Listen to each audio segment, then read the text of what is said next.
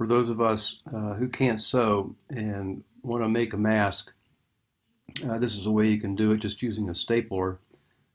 Given that it's really hard to find the materials these days, for example, using the elastic, we use shoestrings instead. And so what we did here is we created a template 7.5 inches across, 8 inches long, and then cut out a vacuum cleaner bag. If you use a HEPA bag, then the quality of the filtration that you get will be very close to, if not better than, a N95 mask. But a standard vacuum cleaner mask, if you make your mask out of a standard vacuum cleaner mask, it's almost as good as having one regular surgical mask. So what we've done is we've cut the piece of vacuum cleaner bag, and we've drawn lines every inch. And it's important to label them. I had a heck of a time doing this if I didn't label each line. And then once you have that done, we want to create a nose piece so that it'll conform to your nose. And you can use either a folded pipe cleaner, some 16 or 18 gauge solid copper wire, something that would bend to conform to your nose. And so we've turned the vacuum cleaner bag inside out, and we're going to fold the top piece down, and then staple the vacuum cleaner in place.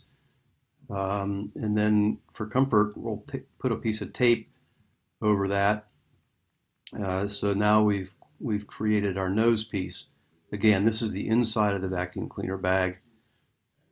So then we'll turn the vacuum cleaner bag to the other side, and we'll start creating the folds. And this is much more difficult than I ever expected, but anyway, what you want to do is you want to fold A to B, and then C goes to D, and then E goes to F. So you're going to create the fold right in here. Once you get your first fold created, you simply take a stapler and staple the fold that you've created in place. And then you go on to do the next one. And so here you see we've stapled, we folded A to B and stapled it. We've folded C to D and stapled it on both sides. Next we'll do E to F. And then once you get all the folds in place, you take a shoestring and put a knot in it, and then you're going to put your staple right here so that the shoestring will stay in place. You do the same thing on each corner.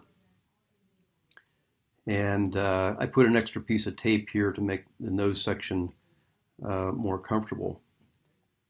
So with this process, we've created this final mask simply using staples and shoestrings. And once again, depending on the material that you use, you'll have more or less protection for yourself.